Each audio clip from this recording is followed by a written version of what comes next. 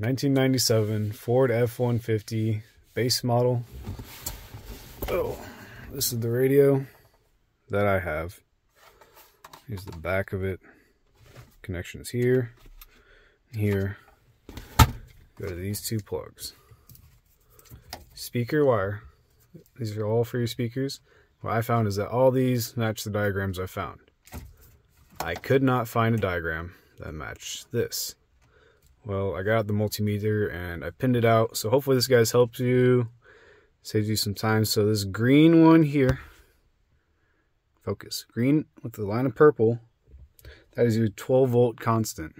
Right next to it, there should be a solid black wire, no colored stripe, that is ground. Next we have, it's like black with a pink stripe. That is going to be your ignition 12 volts, like your switch 12 volt. Turns the radio on and off with the ignition. You got blue, so you can see it over here. Blue with like a black line. That is going to be your illumination wire that goes off like your dimmer switch. And this over here, green with the, or your black with the green line, is going to be another ground. It's like, it's a heavier gauge. I'm not sure why it has two grounds, but it does. Alright, hope that helps.